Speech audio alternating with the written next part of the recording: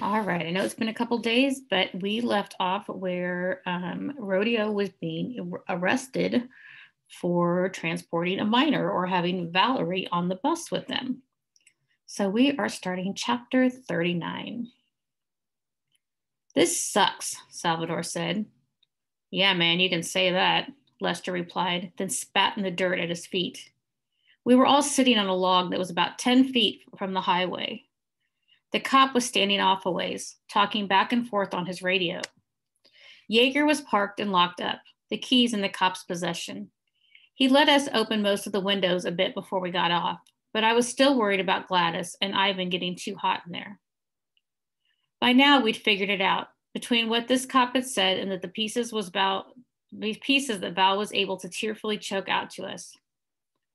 Val was not a 19-year-old community college student. She was a 17-year-old junior in high school. The rest was all true, though. The fight with her parents, them not accepting who she was. They hadn't kicked her out exactly, but they told her basically that she could either be who she wanted to be or she could live under their roof, not both. They thought she'd surrender. Instead, she'd run away. When she didn't come home or show up at a friend's house, they were sure she'd been abducted by some creep on the mean streets of Minneapolis.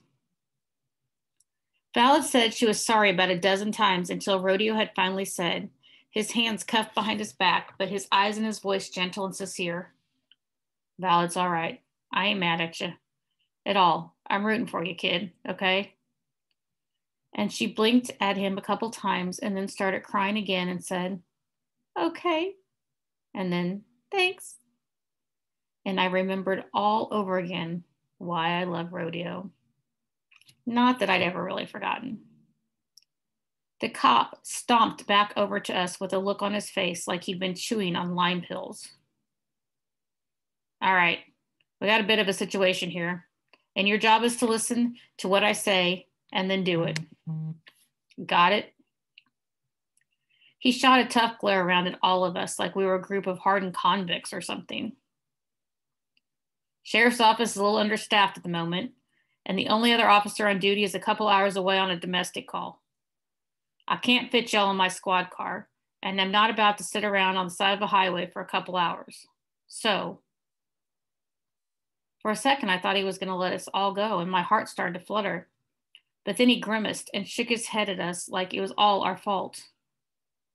You, pointing at Val, and you, pointing at Rodeo, are coming with me.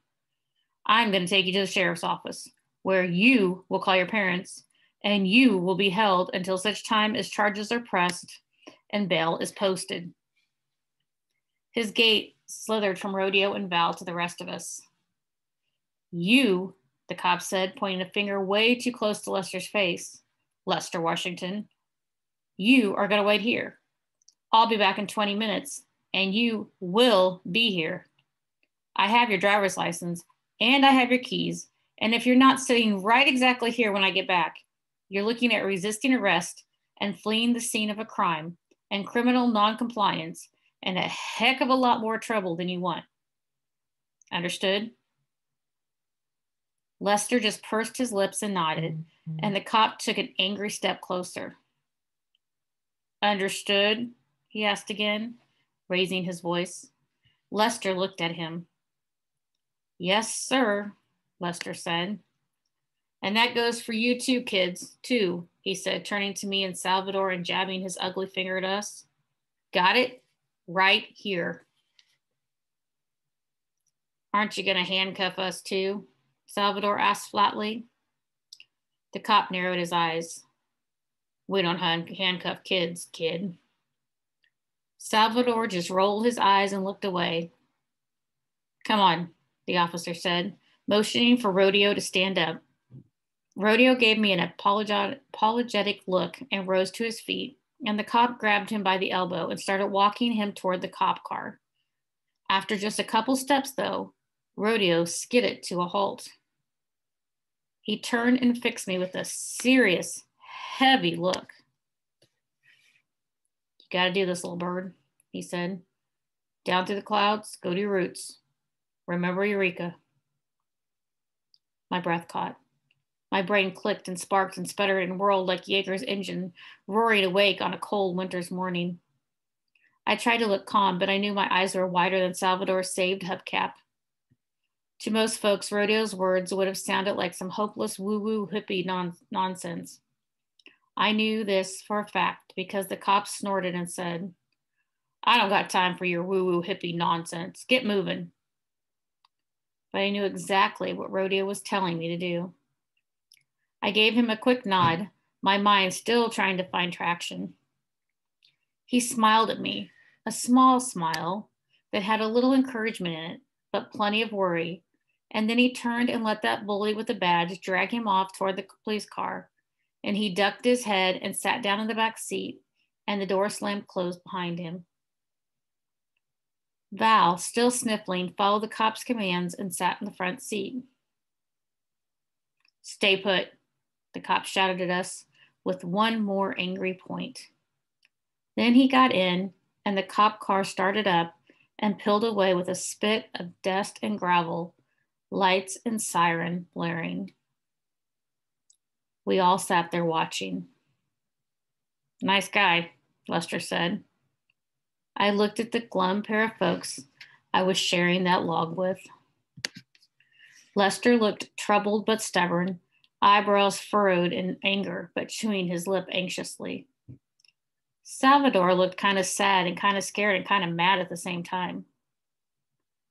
I'm guessing I looked kind of freaked out, maybe a little excited, but mostly freaked out, because I wasn't totally sure what was going to happen next.